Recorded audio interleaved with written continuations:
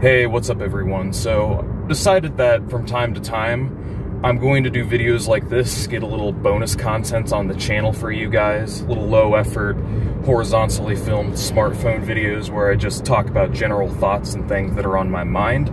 Well, this time it's going to be something that's sort of related, sort of unrelated, but one thing I do want to start doing here in the coming months is expand more into fitness territory and start giving you guys, you know, some advice and knowledge and do a little advocacy on health and fitness, because something I've noticed on the left in general is there aren't really a lot of buff guys. And you know what? We need to change that. We need to get more warriors. We need to get more buff guys and gals on the left. So from here on out, I'm going to do videos from time to time encouraging you guys to work out. So with that being said, I'm running a little science experiment, right? A little science experiment. We're gonna do a science. We're making some science, comrades. And what I'm talking about is full body workouts every day. That's right, daily full body workouts. Now, am I doing this yet? No. For the month of April, I am doing full body workouts 4 times a week, which is still above and beyond what you should be doing. In order, like, minimum frequency. I say 2 to 3 times a week frequency for optimal gains, but sorry, I'm filming on this side. My shoulder got tired. But what I'm going to be doing is full body workouts 5 to 6 days a week for the month of May. Not the month of April, but the month of May. For the month of April, I'm sticking to full body workouts 4 times a week, but once May rolls around, I'm going to be doing consecutive full body workouts 5 to 6 days a week. So what's that going to look like? Well, for the first 2 weeks of May, I'm going to be doing Monday weightlift, Tuesday weightlift, Wednesday weightlift, then take Thursday off, and then weightlift Friday and Saturday, and then take Sunday off. So that's 3 days on, 1 day off, 2 days on, 1 day off. All right? And then say the last week of May, the last week, I'm going to train consecutively every day of the week. That's right, 6 to 7 days straight. And then I'm going to back the frequency down to 3 times a week for June. The first month of June, or the first week of June, I'm only going to be doing 2 to 3 full body workouts. Just lower frequency than usual. So, why am I doing this? Because I'm trying to do a sufficient plateau buster. You see, as you get more advanced and as you become bigger and stronger, it becomes increasingly difficult to add muscle and strength to your frame because your body adapts and becomes acclimated to weightlifting. So what happens is, in order to continue to grow, in order to continue to stimulate growth and adapt, you are going to have to up the ante in a sense. So let's say you're starting off weightlifting. You can bench 100 pounds, all right?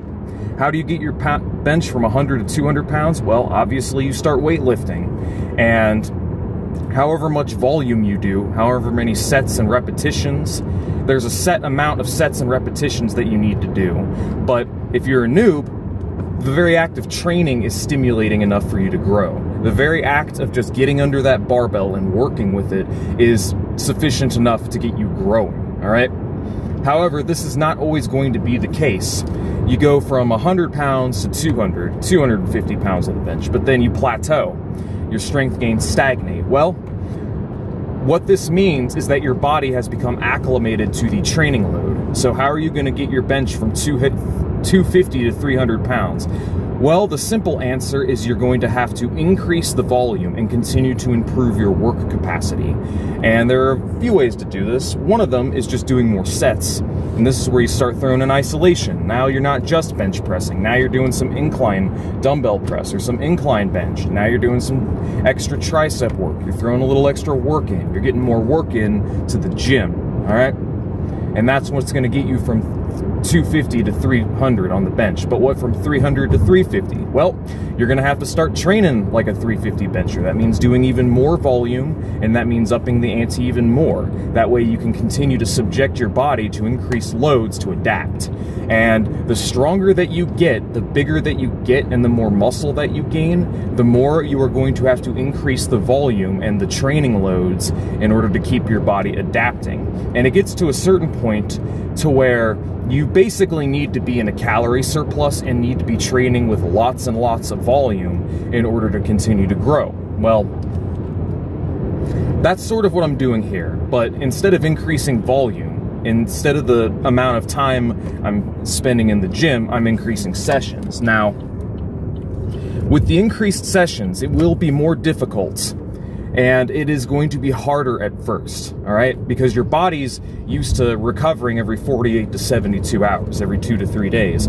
However, by training more frequently, you're forcing new stimulus and new adaptation. So in order for the body to continue to adapt, it has to become acclimated to the new training frequency.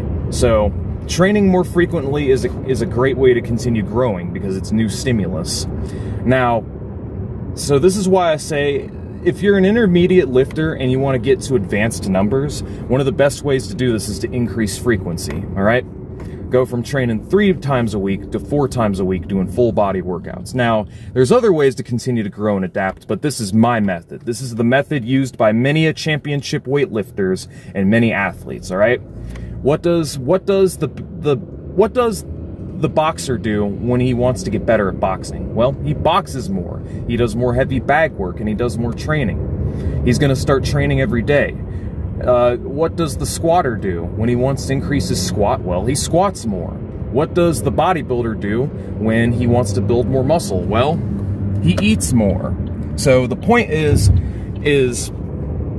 you have to increase the loads, and this doesn't just hold true for sports in general. We're back on this side. It also holds true for anything in life. Anything you want to continue to improve and get better at, you have to do more of. And the more you put in, the more you get out, all right? So if you guys start following this routine like I have, where you're just doing daily full body workouts or doing more full body workouts, number one, I don't recommend this unless you have achieved intermediate or advanced numbers. Don't do this type of training until you're benching in the mid to high 200s, squatting in the 400s, deadlifting in the 400s to 500s, all right? Only then will you be ready. Once you've gotten through your beginner gains and you need to up the ante to continue to progress, all right? And you want to train like a champion. You want to do the type of training that separates a champion, all right? That's when I recommend it. Number two, make sure you're getting plenty of sleep, plenty of protein and calories. Make sure to foam roll if your muscles are sore. If you've got any aching or inflammation, get ice packets and ice the inflamed area when needed. Stretch and prioritize recovery, all right? And it is going to be very difficult. It's going to be very tough, all right? And you are going to be very sore all the time. I've been, the last month, I've been training 4 times a week. I've been sore a lot more often, and I've been beat up quite a bit. Not to mention, I work 30 to 40 hours a week in a warehouse moving heavy-ass packages all the time. So I'm basically doing manual labor all day long. So, but it's not about how you feel. It's not about the way you feel. No matter how much you might ache, no matter how sore you might feel, that is not the point. The point is that you're gaining strength and you're gaining muscle. So who gives a damn how you feel? The most important thing is that you're progressing and you're making progress in the gym. That's ultimately what matters. Now, that's not to say don't take breaks from time to time. If you've been training consecutively and you've been doing this training style, after a certain point you should take some deload weeks. I would say once every 5 to 8 weeks you should deload and just have a week where you're not training as hard or training as frequently. And the point is that you're still lifting and you're still working out, but it's active recovery.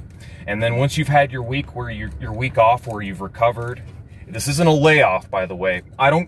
It's only a layoff if you haven't worked out, period. But otherwise, we're back over here again. So like I said, this is the way that championship weightlifters train. This is the way that lots of athletes train. And I've decided that I'm going to experiment, run a little experiment. I'm going to record my numbers before and after the experiment, and I'll let you guys know how it goes. But so far, I'm making good gains on 4 times a week. After this experiment's over, I'm probably going to drop back down to 4 times a week because I've been making plenty good gains as is, and I want to save the 5 to 6 times a week trump card for busting through plateaus and really, really getting bigger and stronger. So anyways, if you guys are already into lifting weights, and you're looking for a good way to bust plateaus, consider doing this. Consider, you know, squatting 5 times a week, benching 5 times a week, deadlifting 5 times a week. Well, no, not deadlifting 5 times a week. That's a little too much, but still, you get the point. The point is, the more you put it into anything, the more that you get out. And the difference between a champion and a gym rat, your standard gym rat, is the level of which you're willing to put in and what you're willing to basically subject your body to, all right? It's all about how much you want it. Now, of course, there's a little risk of injury. The more frequently you train, the more load that you subject your body to, there comes a certain point where tissue integrity becomes a concern, which is why you want to prioritize recovery and why you want to train smart. That way you can make long-term progress, because injuries will do nothing but impede your progress and hold you back. So if you can avoid injuries and balance maintaining tissue integrity with training intensity, and you play your cards right, you know, you're going to be making all types of gains. You're going to be getting big, you're going to be getting strong, you're going to be as fit as a fiddle, all right? So, anyways, I hope you guys found this interesting. I will report to you back on this little science experiment when it is done.